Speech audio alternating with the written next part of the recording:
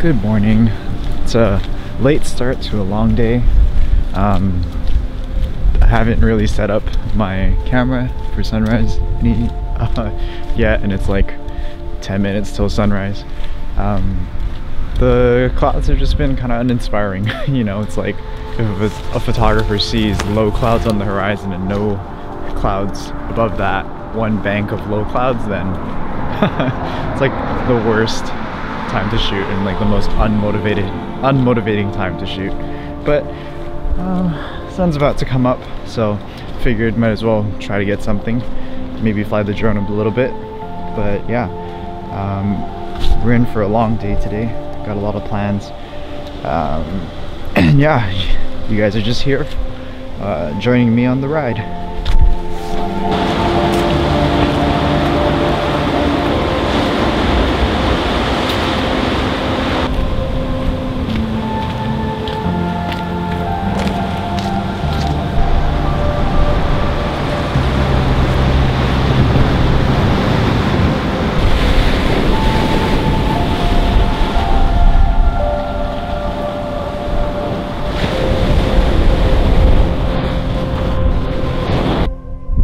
So this place is super iconic, and rightfully so. Right now there's not a lot of clouds in the sky, so I don't really see a reason to shoot directly into the sun. The best part about being here is really this like iconic cliff to my left. So hopefully we'll get some morning light on there, but I'm gonna try and find a composition from down here that really captures that gigantic cliff with the morning light in a nice way. There's nice water flow though. So yeah, maybe we'll try and include some of that water flow in the composition, but I don't really know. I don't really have any expectations of what shot to get or anything like that, so we'll just see what the light is doing and react to it and adjust the shot as needed.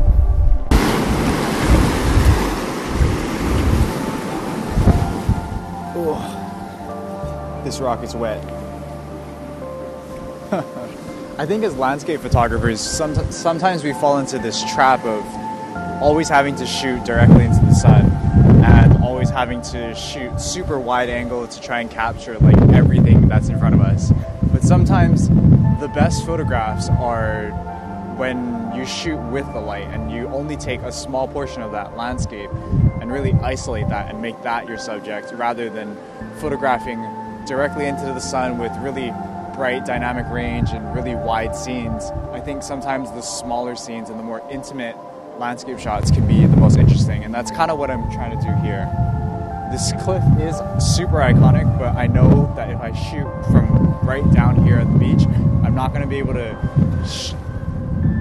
I don't want to get wet. I'm not going to be able to shoot as wide as I would like, so I'm going to try and really focus on only a sliver of that cliff and only a little bit of the ocean that's in front of me, to try and capture something that's a little bit more unique, not as iconic, but something that's more personal to me.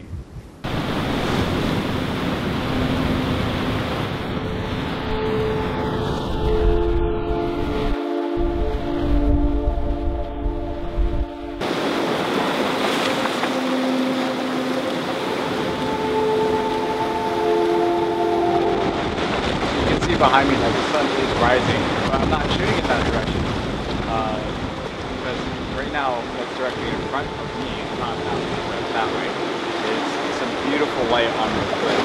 And let me just show you guys. Take up the tripod real quick. Oh.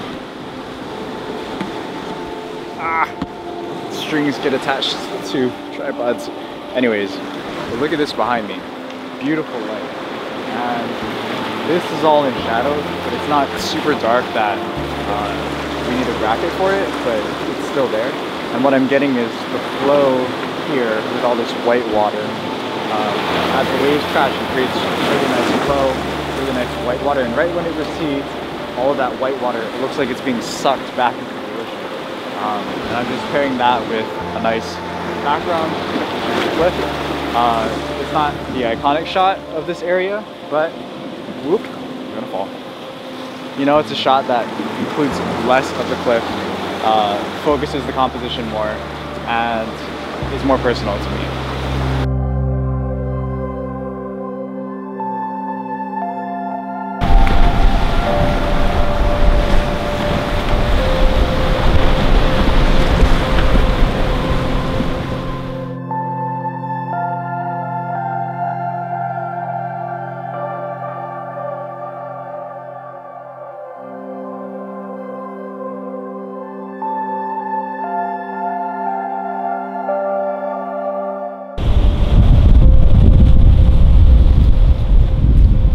the light still looks pretty good.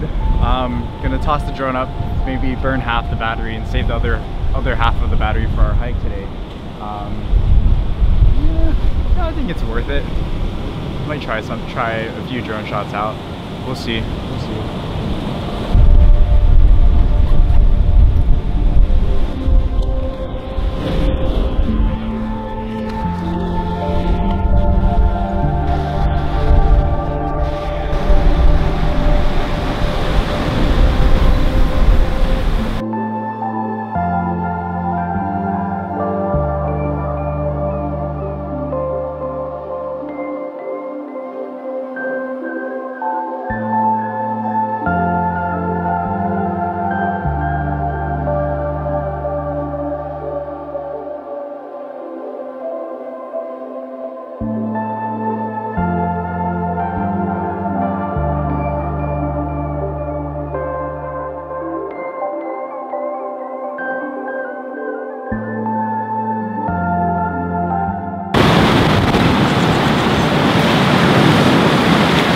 Light is absolutely kicking off, and obviously I can't really see it because I'm here in the shade of this mountain, this small little hill, but I can definitely see it with the drone.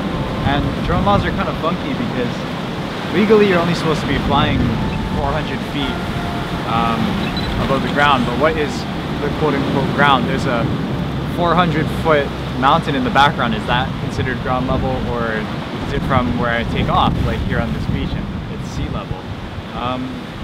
So I'm just playing it safe. I'm not pushing any limits today. I'm just getting simple shots 400 feet above from where I took off, which is beach level of the cove that I'm here at, and then as well as the mountain in the background. And it's just so beautiful. You can't not shoot it, right?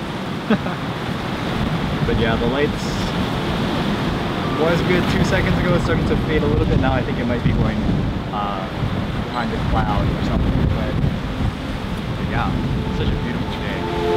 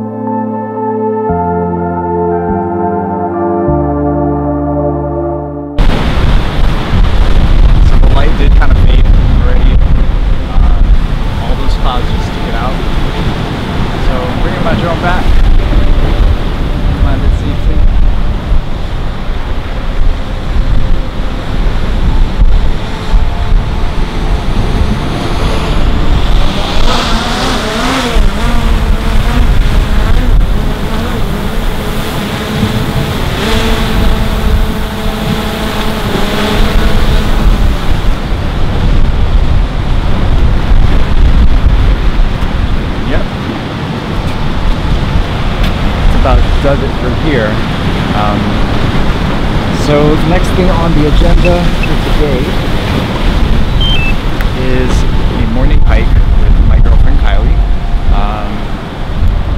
And yeah, we're not supposed to pick her up till 7, so I can take my time walking back up this hill. Just take a moment to enjoy the fact that this is like 5 minutes from my house. And just take a little bit of time for mindfulness, to maybe do a little bit of like a semi-meditation. I'm not like super into meditation, but just take a moment to appreciate the beauty that's around me.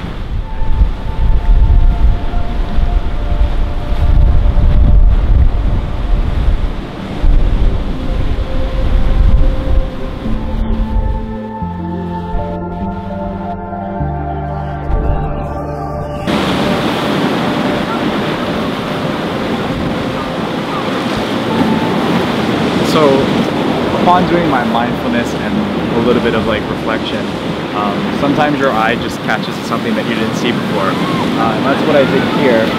Although the light is a little bit too harsh to take a shot, and I have all my stuff packed away, at least I have this one shot in mind when conditions look favorable for it. So next time when I see that there's a clear horizon, and like no clouds in the sky to shoot for interest, then you can always come back here and get this one shot that I found today. And that's why it's so important for photographers especially to be in tune and take those moments to be in tune with the landscape. If you're just going out and running around and taking pictures and trying to look for interesting things, it can take you away from a place that really immerses yourself within nature, appreciates nature, and just allows your eye to it takes you away from a place to allow your eye to just wander, find different things, see different things, and then eventually when you're in that zone, you'll find a photograph or you'll find something that you're looking for that doesn't really that you weren't able to see before.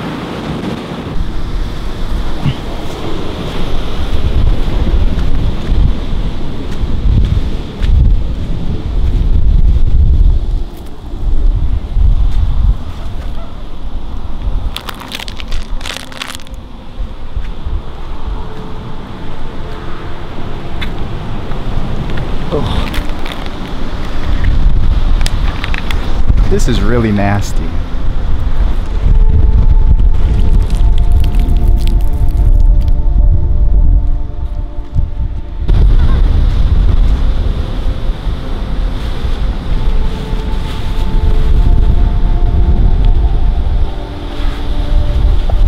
Bagged up the rubbish, time to go. Dog owners, man, I tell you.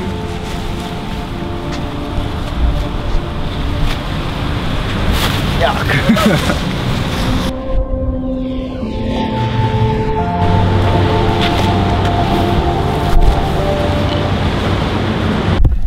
Picked up the GF. She's hiding from the camera.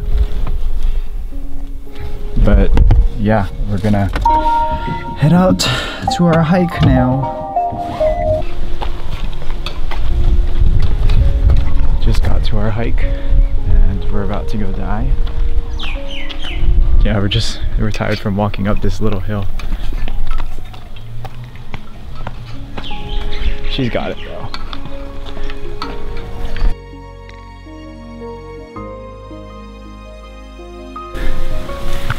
We are low-key, not even low-key, high-key dying. Whew. Always remember to stay hydrated. What are you talking about? The camera. Oh, it's on? Yeah, it's recording. You can hear me. You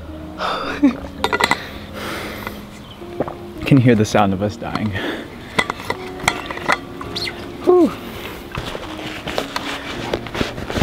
It's good hiking weather though. But Is it? sunny and there's no wind. But that's a good and a bad thing, because then when you're hiking you die. But when you get to your spot, then you can shoot without wind in your face. We halfway there?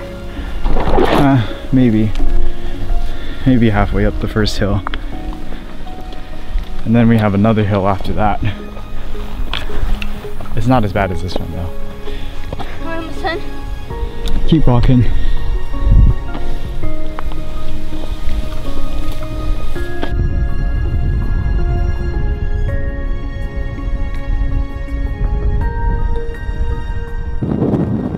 Woo! Made it up the first hill. Still got quite a bit to go, but man, these views are just amazing. That water looks so inviting. Kylie didn't bring her swimsuit, so we're not gonna hop in the water after, unfortunately.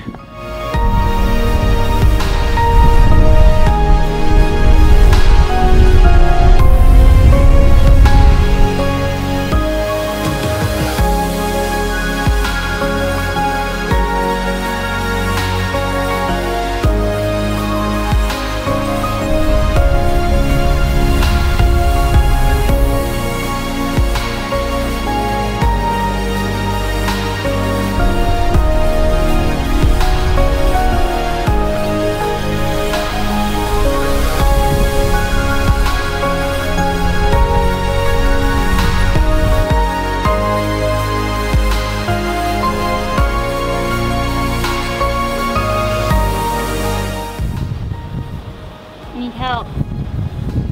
Let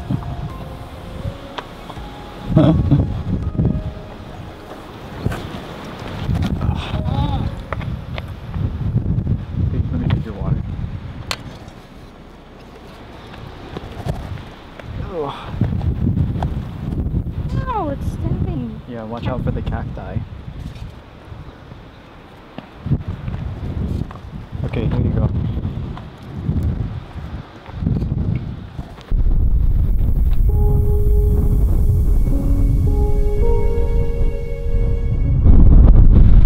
Kylie's taking a climb up the rock chair.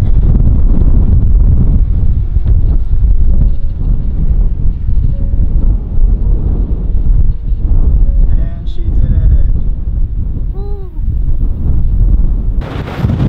Such a beautiful place. I mean, like, look at all the views around us. We've got mountains on that side, the islands in the chair, this beautiful ocean on this side. But yeah, take some photos of Kylie now, and yeah, I'll show them here.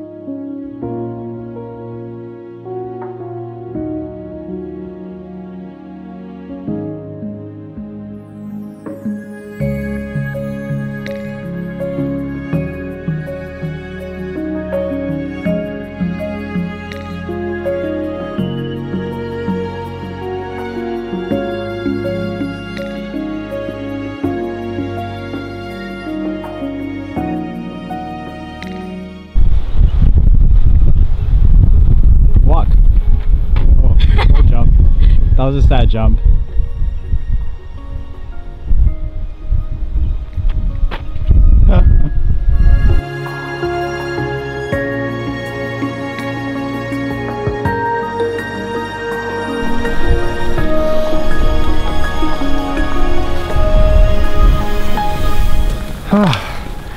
Finally done with the first hill on the way back. Oh my god, we are dead. Huh? Not that way.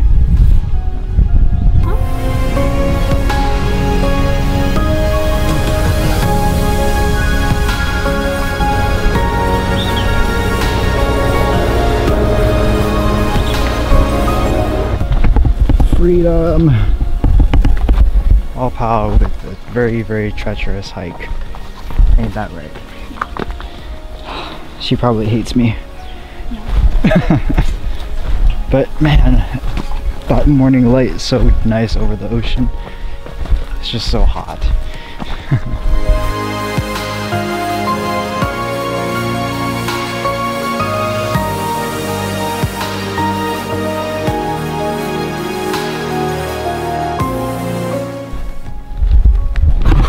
Okay, quick vlog update for the outro. Back home after lunch, went to a nice dim sum place, had some great food. Thank you to Uncle Mike and Auntie Casey for always feeding us. We had originally planned to do a surf sesh this afternoon in Waikiki, but on our way to lunch we got news that there were 41 new COVID cases here in Hawaii, and that's a record at the time of recording this video. I anticipate that as we see the 4th of July gatherings, those cases come in, that number is going to grow higher. But in the meantime, yeah, it's the highest increase that we've seen here in Hawaii since the start of the whole pandemic.